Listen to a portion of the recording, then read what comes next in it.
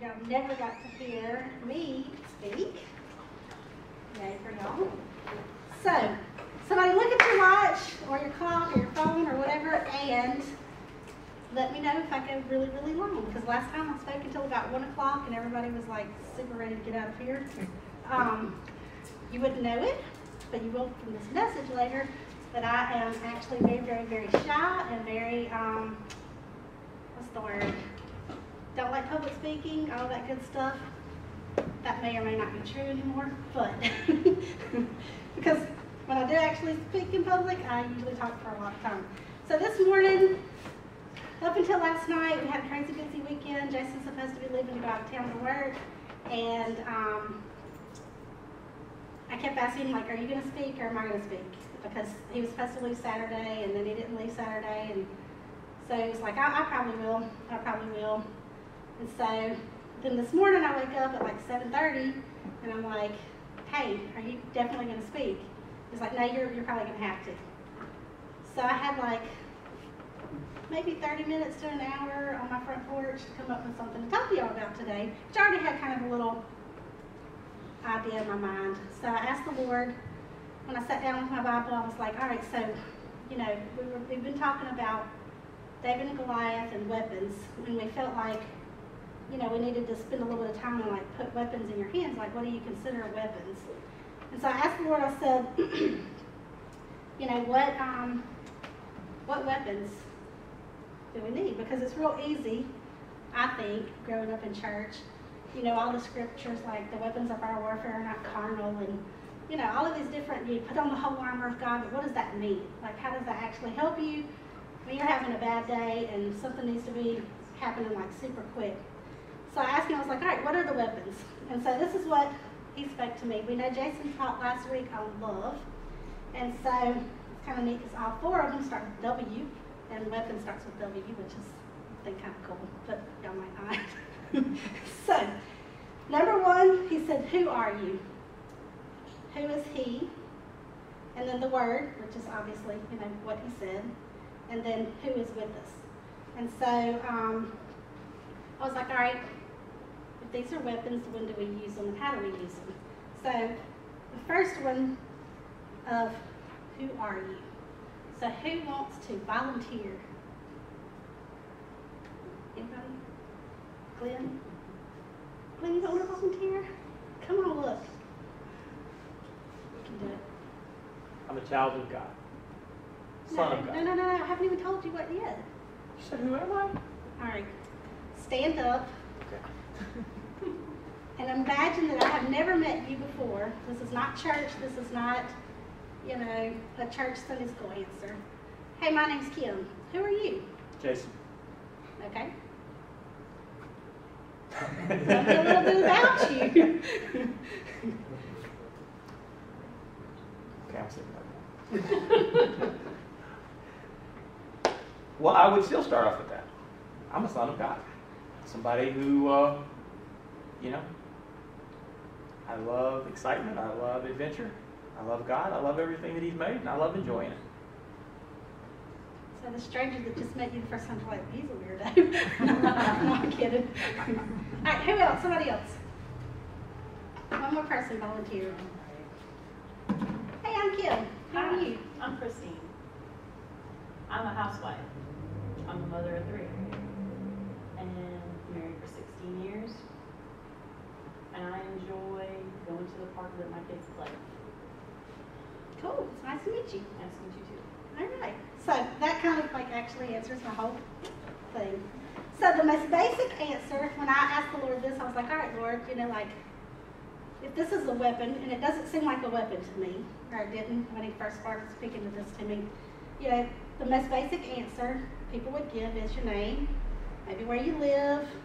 You know, if you're really trying to make a connection, I'm thinking you might go as far as to say who you are. You know, if you're Brittany Wilson and you live in Lucedale, you're going to say, hey, my granny is Linda Goff, and you know, I'm kin to half the people in the county, because you want to make a connection with these people. So like who you're connected to.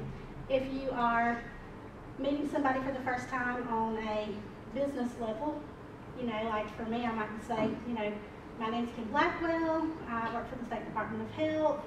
you know, I know so-and-so and so-and-so, to kind of like open up a door of connection or whatever of who you are. And then the whole family, you know, like who your family is. That's usually a really, really good indicator where people start to try to really tell like who they are. You know, when you start getting a little past the, my name is so-and-so. So I don't have the scripture on the thing. I don't know if Christian can look it up, how that works, about David and Goliath. But anybody want to look it up and read it again? I can look it up on my phone. Make it bigger.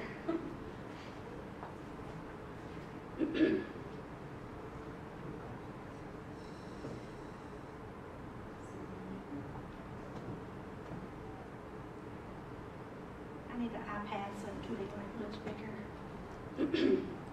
All right, so now the Philistines gathered their forces for war. We're going to kind of read through this whole little chapter again just because well, Naomi wasn't here, some of y'all have been here and haven't been here. They gathered their forces for war and assembled at Soka in Judah. They pitched camp at Ephes between Soka and Azekah. Saul and the Israelites assembled and camped in the valley of Elah and drew up their battle line to meet the Philistines. The Philistines occupied one hill and the Israelites another. A champion named Goliath, who was from Gath, came out from the Philistine camp. His height was 6 cubits and a span. He had a bronze helmet on his head, wore a coat of scale armor of bronze weighing 5,000 shekels. On his legs he wore bronze greaves, and bronze javelin was slung on his back. His spear shaft was like a weaver's rod, and its iron point weighed 600 shekels.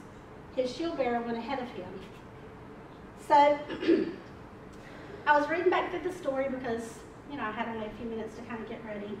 And it got me to thinking about, okay, if the question is who are you, then I was like, okay, well, they went to all this trouble to describe Goliath, you know, like, so sometimes what we wear, and this is how I study the Bible, and it might seem crazy to y'all. Y'all are going to be stuck with me for a couple of weeks, so I'm thinking, okay, so why did it specify over and over and over that he wore this that was made of bronze, and he wore this that was made of bronze? You're like, what is the significance of bronze? So then I Googled that and like rabbit trailed a little ways into the bronze thing. And it's kind of interesting if you want to look it up. I'm not going to go into that today because it's a whole nother rabbit trail. But it was important for a reason. And so I got to thinking, like, sometimes when you meet people or when you are going to meet somebody, you get dressed up because, you know, what you wear says something about who you are. And so I was like, okay, so Goliath, before he ever even opened his mouth, when he first met when he first met David, he already was saying who he was. Because with the whole bronze part aside, he was a warrior. I mean, if it's saying that he wore all of this, his armor said that he was mighty and that he didn't really have a lot of chinks in his armor. I mean, he was covered. He was, you know, he was a killer, basically. And so I was like, okay, Lord, so who you are is important, and what you wear sometimes even speaks into who you are. And so I kind of read on down a little bit further, and it gets to the part where David starts giving a description. We're going to skip over. And so David, when it describes him, and we might not read the whole thing. Y'all can go back and read it. The description of David was youngest son. I mean, if you're the youngest son, generally that doesn't speak powerful. You know, you're the youngest. He was a Ephrathite, which I meant to look that up and find out exactly something more into that, like what his tribe was known for, because we did a big study on tribes, and, you know, like different tribes were known for different things, but I didn't even have time to look at that. But then he was a shepherd, so the description of David doesn't seem like a whole lot. So if you've got what David is wearing, because it says that he left early in the morning from the flock. So he was wearing shepherd's clothes, which was usually, you know, just a little easy, comfortable.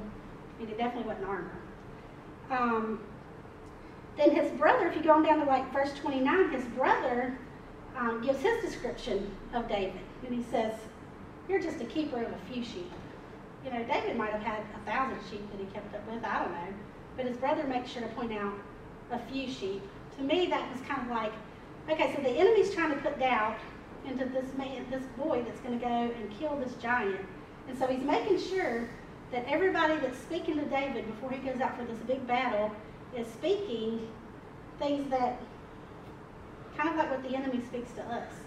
You know, oh, well, you know, I mean, I don't know if the enemy speaks like this to Jason, but he might say, well, you're just a pastor of a few people.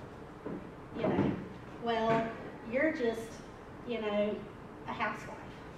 You know, I mean, to you, I think that was like, I'm a housewife, you know, like, I'm proud of it. But there are some people that will think that's a cut down. No, you're just a housewife, you know. And then he says, what you do isn't important. You know, to me, that's what it kind of sounds like. His brother's telling him, you're just a keeper of a few sheep. That you're not important. You know, you need to just get on out of here. And then he says something that kind of, the last time Jason read the whole thing, it kind of, I was like, what does this mean? And so he says, you're conceited and wicked, wanting to watch the battle. And I was like, what does that mean? So I was thinking about it, and we got a couple of men here. So, raise your hand if you want to tell, how would it make you feel if someone suggested that you can't or you wouldn't be willing to do something?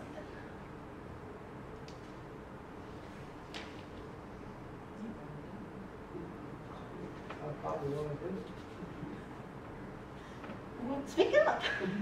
This is interactive church. I probably want to prove a point. You know what I'm saying? Yep. Depending on what it was. What you got, Tim? Well, basically the same thing that I would want to show that I could. Yeah. So I'm kind of thinking that might be a little bit of what happened here, because then, let me see if I can go down. So he left the flock, he came up here. David's oldest brother heard him speaking with the men, and he burned with anger at him and asked, why have you come down here, and whom did you leave for those few sheep in the wilderness? I know how conceited you are and how wicked your heart is. You came down only to watch the battle. And then David said, you know, hey, I'm going out there and kill that giant. Like, I kind of wonder, you know, like, people are people, and I think people were the same back then. Like, it wasn't even conceived in David's mind to go and kill a giant when he first went down there.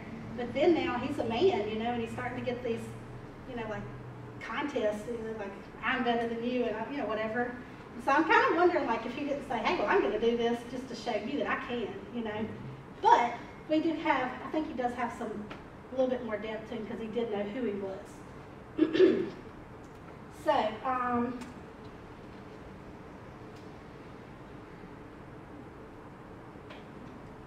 all right, so now, then we have,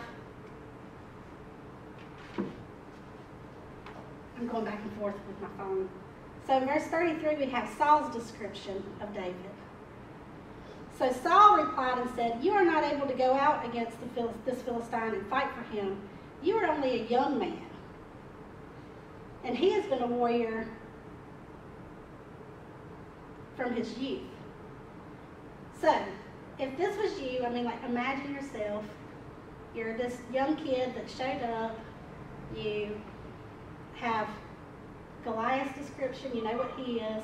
Then you have all of these other people, from your brother to the king. I mean, I know young dudes that are like 15 or 16. I know Connor specifically. You know, he thinks he's like awesome in his own mind.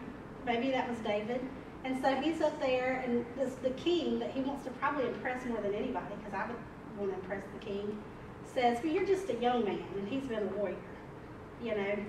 So if you, Connor, was having this conversation with Saul, and that's all the information, you know, you have all of the same information of what they've said about you, and then at that moment somebody said, who are you? What would you say?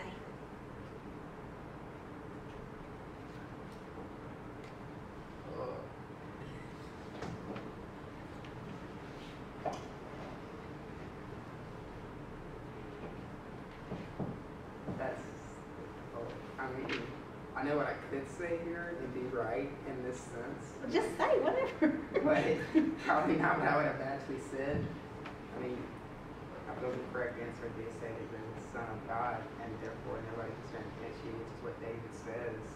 Is that the chosen people of God can say, who can stand against you, is what David says. I think that's what he said. So, if you needed to go out and fight somebody right now, are you going to believe all of this stuff that you've learned in church and Sunday school, you know, that you're a son of God and, you know, all of this kind of stuff? Or will you believe more like the things that you've heard and things that people have said and things that have been sung? Because a lot of times, not just what people say about you, but what you believe about yourself determines what you're willing and able to do, you know? So David, who knows what David did? Well, I remember that he said, the Lord was with me when I killed the lion and other beasts of air. And so I believe that the same God is with me that was with me that day will be with me when I stand to fight this man. Yeah, that's exactly what he said. He went back on what he knew about himself and what he knew about himself and the God that he had been serving, which is kind of what we're supposed to do. But I wrote on here, and this is like just straight up my notes, and I'm basically just kind of reading them because, you know, I'm not an awesome public speaker. But anyway, so I put whether you have lived 10 years or 90 years, your family, like what your family, how you grew up, what your family thinks, what they've said to you, what kind of things have been spoken to you, your life situations, you know, I mean, some of us have made crazy mistakes that label us for the rest of our, you know, or we feel like it's going to label us for the rest of our life, you know. So your life situations, you know, you got diagnosed with cancer, you know, and it's like that labels you forever, you know, that you're a cancer survivor, that you're, or this, or you're that, you know.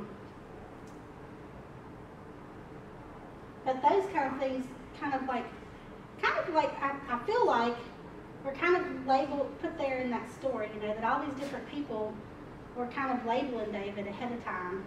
And we do that as well, you know, like we have this stuff. And so then I got to thinking and I was like, all right, Lord, who am I?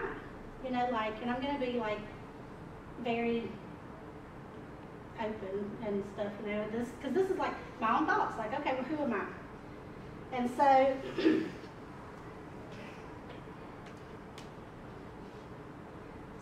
when I first asked myself that question, the thought that pops up first and that I even started off this whole sermon was, you know, not who am I, I'm Kim Blackwell, and I kind of went through that a little bit. The very first thought that I believe the enemy probably planted in my mind, that who knows when, is that I'm shy and I'm quiet.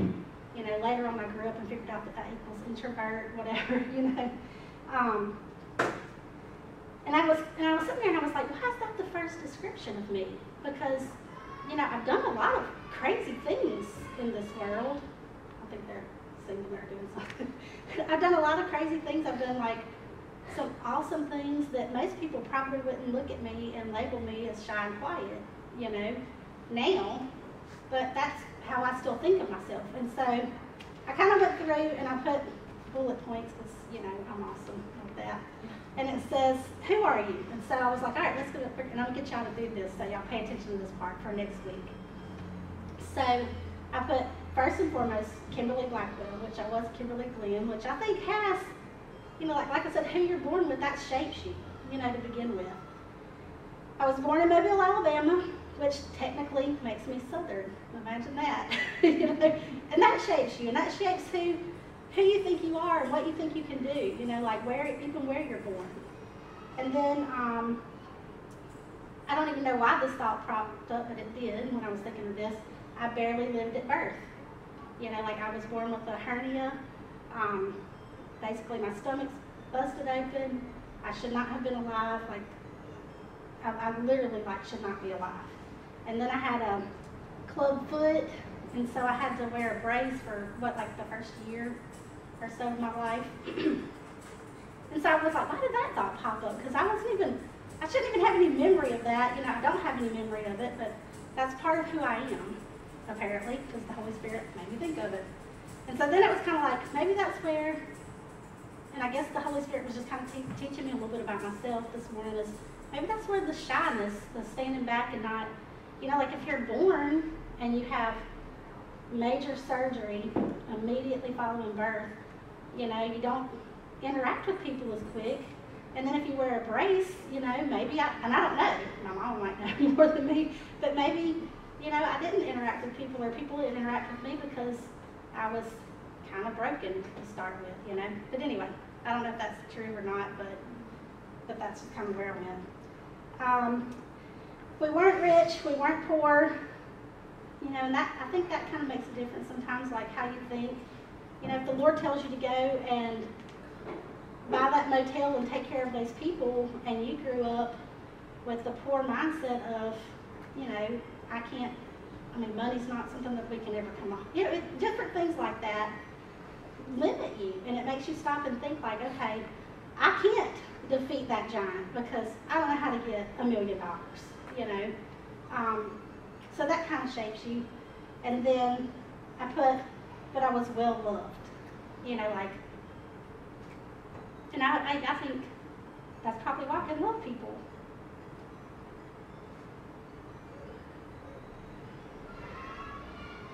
Probably should say that one for last. But I did not excel in school because I was shy. I didn't ask questions. I was kind of lonely, you know, and I didn't make friends easily. And so it's like, even now, those kind of things still shape like how you do things, because I won't ask questions. I figure it out on my own. Like, I'm not going to go up there and ask anybody stuff.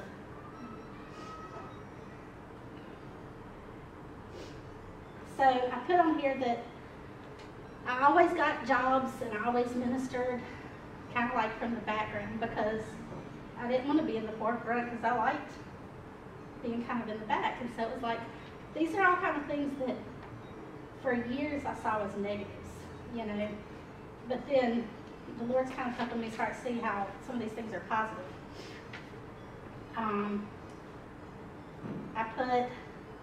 I did and still do hate confrontation. Like, that's a big, big thing of who I am. And so it was like, okay. Then the Lord started telling me some of these things about myself later that, like, okay,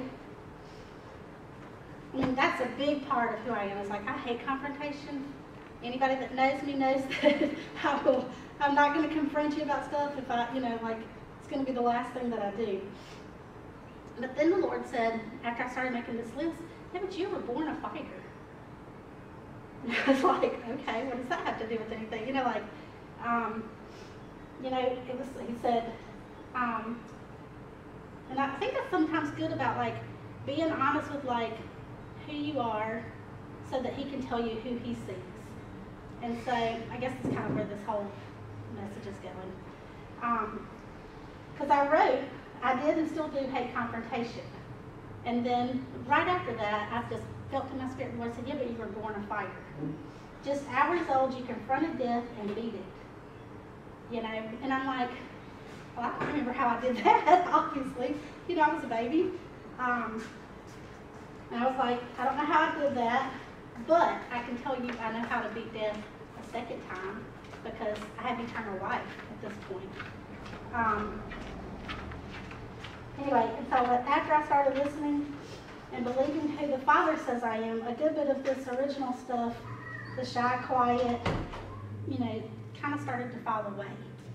And so I really want y'all to, this week, take a sheet of paper, and if you're, I mean, I feel like the whole point of our church, of GoChurch, is we can be real, and be real with each other, you know, and allow each other to, like, let us see, because sometimes it's easier for us to see all of the stuff about ourselves as negatives, but it's really, if we listen to the Lord and listen to the people that he put in our life, you know, then they can help us see what, okay, you can take this as a negative, but this is how God can make it a positive, you know.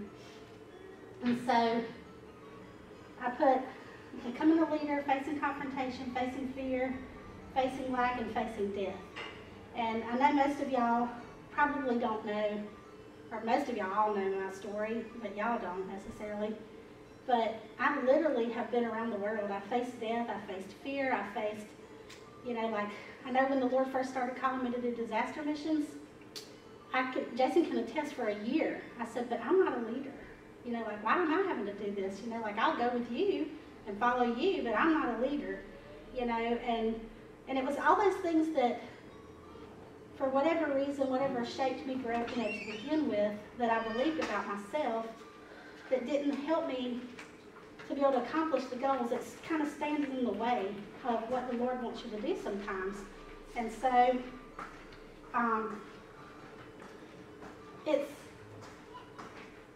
it's so much easier to fight Goliath in your life when you know and believe God for what He says you are. And so definitely when you're making that list, be honest. And I could probably have had a whole lot more if I wouldn't have had 20 minutes, but make a list and say, okay, who am I? And what things shaped you? I know that there's different things that, for sure, things that I've done, and it's kind of neat that Brittany had kind of touched on that this morning, that I think shape whether or not I feel like I'm able to minister. If I, especially just recently, say your kid is not living the way that you feel like they live, then the enemy can come to you and say, well, you failed as a parent. Who are you to go and tell somebody else how to raise their kids? Just things like that, that kind of it's really easy to believe the lies and so much harder to believe the truth. And so next week I put it's going to be very interactive, maybe even scary, because I know Glenn's not going to want to do this, to give voice to who you think that you are. But I believe this is how we grow and how we help each other grow and learn to use this as a weapon. Who you are, which is who God says you are. It's not, because the most important part of that is write down, we know, you know who you feel like you are in your heart and what things limit you from doing what you feel like the Lord's called you to do. But listen to Him after you write those things down that might seem as a negative and find out okay, who do you say I am? Because it's kind of a two-part thing. It's not just, who do I say I am, but who does He say He is, or say you are. So, this is a long, drawn-out, I hope y'all are following me. Y'all maybe not. Might be really glad to have Jason back. So, in Matthew 16, Jesus asked Simon Peter a super important question. He looked at Simon Peter and he says, who do you say I am? And we all know that, some of the answers to that. Well, before that, some of the other disciples had said, well, some people say that you're John the Baptist, and some people say that you're Elijah, and some people say that you're Jeremiah or one of the prophets. But then Peter answered and said, you are the Christ, the Son of the living God. And then Jesus says, blessed are you, for this was not revealed to you by man, but by my Father in heaven. Because see, Jesus knew something was coming that Peter didn't know about yet. He died so that Peter could become a son of God as well. Peter had no clue that when Jesus went to that cross, that he was going to be a son, that he was going to become a joint heir. And so I think that's why that scripture is so important, and why Jesus was, because he told him later, he said, this revelation, this thing that the Father has revealed to you is what I'm going to build my church on. Knowing who you are. Because, in my opinion, Elijah, John the Baptist, Jeremiah, all of those, they're all prophets. That's all a good thing. But if Jesus would have been only a prophet, if he wouldn't have really, that wouldn't have been good enough. Prophets, they died and it did nothing for me. But Jesus, when a man knew who he was, when he died, eternal life as a joint heir, me being a son, happened. So what matters most isn't what anybody says you are, not even yourself.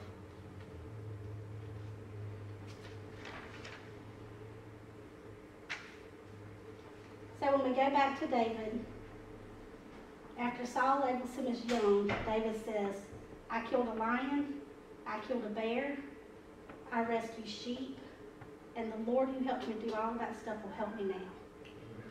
And so it's like, David knew who he was. You know, like he knew, even though everybody had spoke all of this doubt, and even everybody had spoke all of this stuff that would not equal giant killer. You know, if he would have believed, to start with, if he would have listened probably to his own self, because I can guarantee you, even if he is young and dumb and thinks he's awesome, there had to be some doubts, for sure. And those doubts come, I believe, from the things that shape us into who we think we are. You know,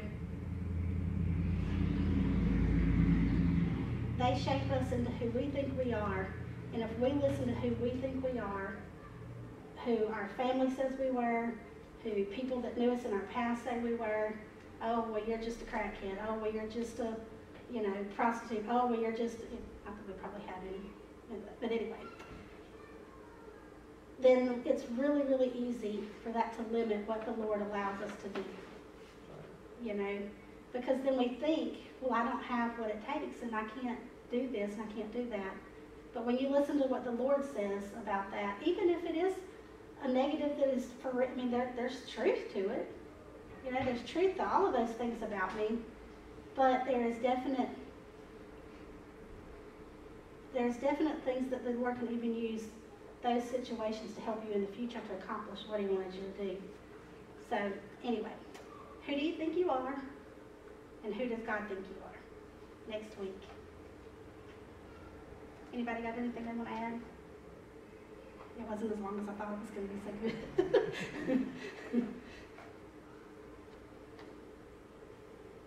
Y'all usually talkative, you know. So we're only supposed to say who we think we are, right? Yeah. Because we don't know what God thinks we are. I mean, other than what it says in Scripture. Well, I mean, personally. And we are going to get to that, the other W's, you know, like what does the Word say that I am? What does, but the Lord talks right now, you know, like there's definitely Scripture that says who He thinks I am and what He believes about me. But there's also His living, breathing, like He'll speak to you right now what He thinks about you. You know, ask Him, you know, like who am I, Lord, to you, you know, and He'll tell you, you know, because He's placed those things inside of you.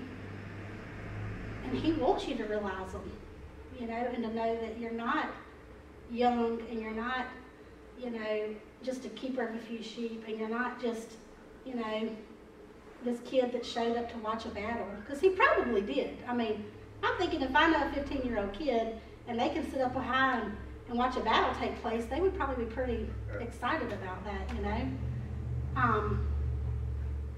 But then I'm sure there was a part, you know, that says, okay, well, but who do you say I am, Lord? You know, like, because I think Jesus wanted us, I think He modeled that so that we would stop and say, all right, wait.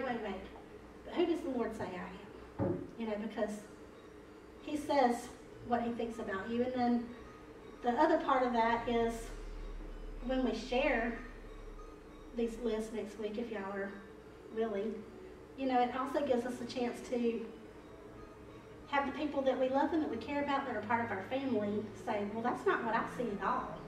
I see this, you know, and give a little bit of confidence to, okay, well, maybe the way I'm seeing myself is because of those shapers early in life, and that's not really what the world sees, and that's not really what the Lord sees.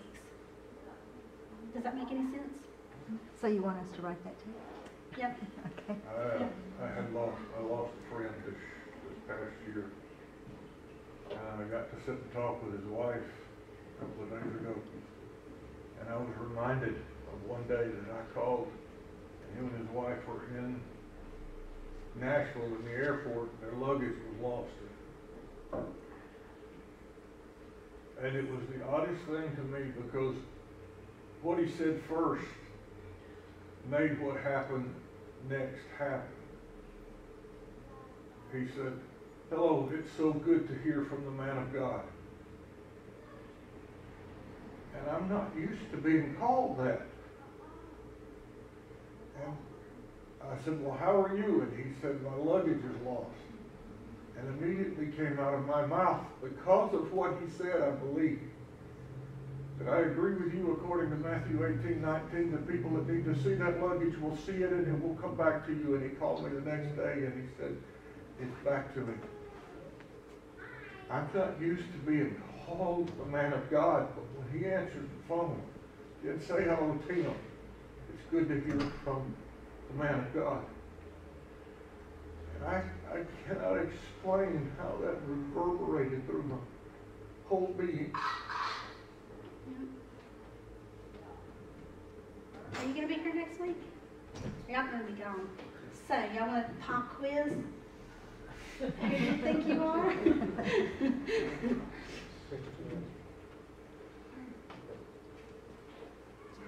You don't have to do it right now, but and it's kind of hard Well, on top of things you. like that and hanging around Glen Ellerby have taught me, because they have been telling me who I am as they see me through the eyes of Jesus. And that friend that died told me, he said, I stopped by heaven this morning and I saw your dad, and he waved to me to come see, because he was looking over the balcony of heaven, and he looked down and I was there, and he started telling him how proud he was of me. And he said, and then Jesus came up and they went off walking arm in arm saying, no, this is my boy, no, this is my boy. That's the things that I have been able to store in my spirit, is these people have been speaking into my life and telling me who Jesus sees me as.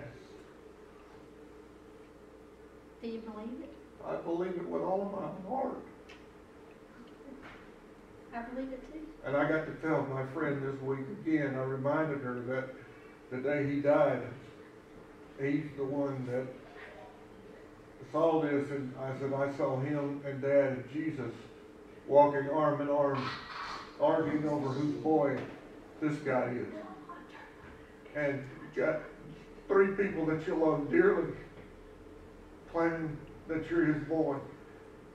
Yeah. And you are. I mean, that's the thing, is like, knowing who you are,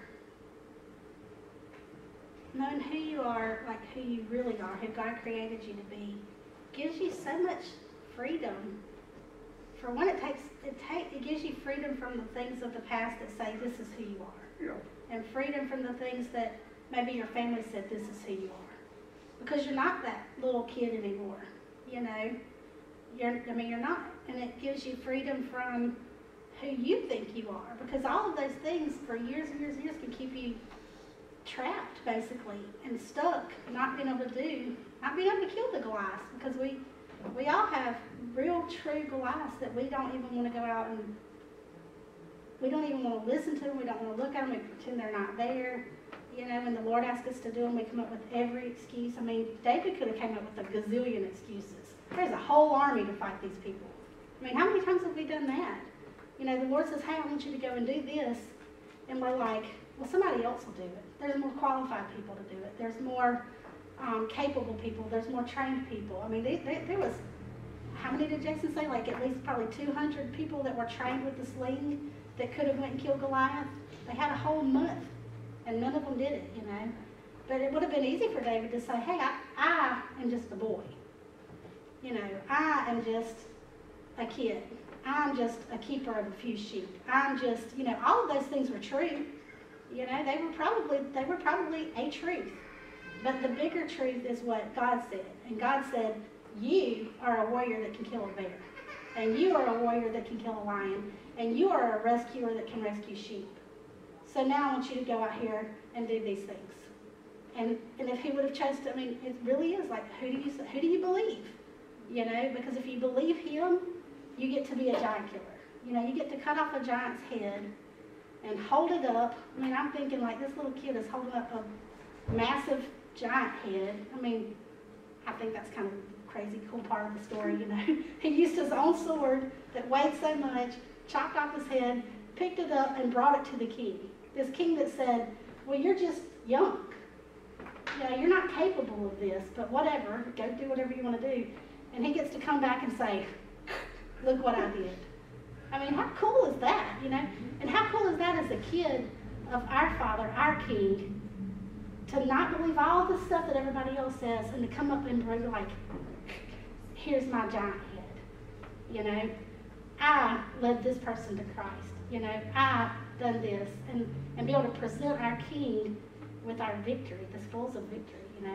And then the even cooler part is he got spoils of victory as well. He got to get the king's daughter, a whole bunch of money, you know, recognition. He went from being a little boy to being the king's son, and son-in-law basically, which didn't turn out good for him later in life. But anyway, for the time being, that was pretty cool, you know. And then, you know, he went from being unrecognized shepherd boy to being king himself later on. So there's a reason why we want to fight giants. So figure out who you are so you can fight them. I had a friend that passed away a couple of years ago. When he was 17, he was diagnosed with cancer. And he kept going in remission, he kept getting cancer, and died at his age. And I promise you, when I worked at the United Methodist Star, Mississippi, and he did the Sunday school lesson, that was the most profound teaching I believe I've heard in my life. Because cancer didn't define him. Jesus did. Well, all those things that y'all put on y'all's list next week, don't let them define y'all. So, are you going to end it? Well, I'm going to let you. Yeah.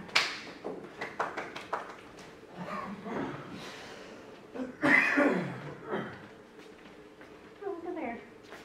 All the stuff he got.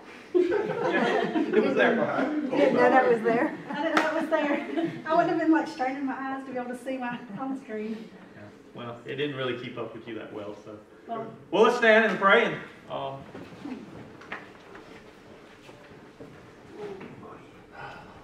Father, I just ask that you would reveal to each and every one of us this week who you say we are.